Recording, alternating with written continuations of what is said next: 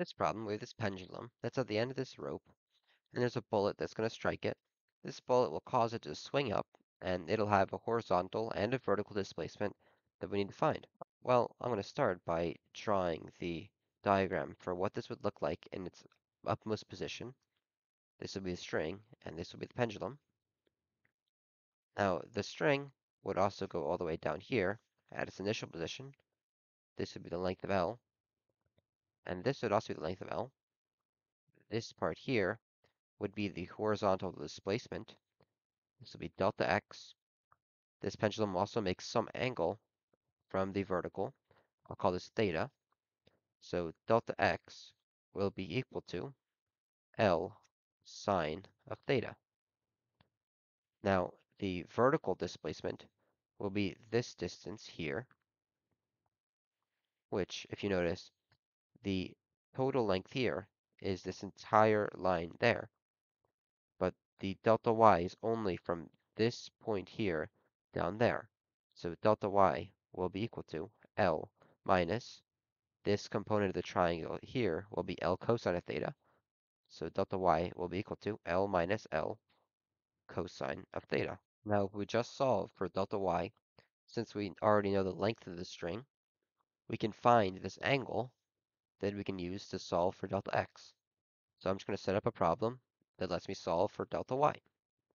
Well, I have to actually start with a momentum equation because if I start with energy and I said that the energy of the bullet is just equal to the energy here, I'm not taking account that the bullet will actually uh, lose some of its energy coming into this block because it's forced to carve out this section of the block. It'll, experience a lot of friction and generate a lot of heat, which will lose energy. So I'm actually going to start with conservation of momentum of when the bullet just finishes breaking into this block. Because at this point, all of the energy that will be lost has been lost since we're ignoring air resistance. And so all I need to do is find the velocity, I'll call this v2, at this point. So I'll use conservation of momentum. The momentum before is just the momentum of this bullet. So it'll be the mass of the bullet, which will be m1, times the velocity of the bullet, which will be v1. This will be equal to the momentum of the bullet and the pendulum together, which will be m1 plus m2 times their new velocity v2. So solving for v2, because it's what I don't know, v2 will be equal to m1 v1 over m1 plus m2. Now I can set up a conservation of energy equation from this point here, when the bullet is no longer losing any energy, to the point where it's at its maximum position and has its maximum displacement. So since there's not going to be any non-conservative forces, the energy before will equal the energy after. The energy before, I'm calling E1, will just be the kinetic energy of this pendulum and bullet, which will depend on V2 and their mass. It'll be 1 half m1 plus v2, because it's the kinetic energy of both of these moving together, and this will be v2 squared. And this will be equal to just the gravitational potential energy at its maximum position, because briefly for a moment its velocity will be 0, so it'll be m plus m, this is going to be mass 1, mass 2, times g, and then the height will be delta y. Now I'm going to plug in this v2 term in for this v2. It'll be quite long. It'll be 1 half times m1 plus m2 times m1 v1 over m1 plus m2. That is all going to be squared, and this will be equal to m1 plus m2 times g times delta y. This m1 plus m2 is going to cancel on both sides. I'm only able to do this because they're in parentheses and they're being multiplied to the other terms.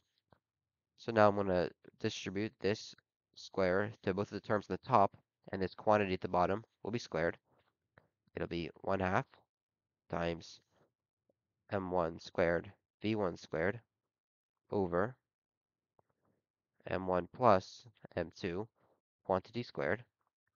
This will be equal to g delta y. I want to divide g to both sides, and delta y will be equal to m1 squared v1 squared over 2g m1 plus m2 squared. So that's my answer for delta y. Now I just need to find delta x. Well, I said at the beginning that delta x is equal to L sine of theta, and I need to find what theta is in order to solve for x. So I'm going to get the cosine theta by itself. This will be minus L minus L. It'll be delta y minus L is equal to negative L cosine of theta. I want to divide this negative L to both sides. I'll get cosine of theta is equal to L minus delta y over L. So theta will be equal to cosine inverse of L minus delta y over L. Now I can go over here. We said that delta x is equal to L sine of theta. So it'll be L times sine. We said theta was cosine inverse. It's cosine inverse of L minus delta y over L. Now, this might look intimidating because you have a sine, and then inside of it, you have a cosine inverse thing. What you should do first is solve the inside here, which will require you finding a numerical value for delta y. When you find that value, you plug it into here. You'll get some number in here. Then you do the cosine inverse of that number, and you'll get a different number. And then that number you put into sine.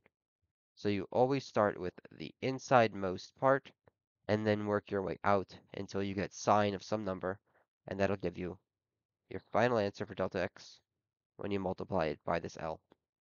So that's your final answer. Thank you for watching.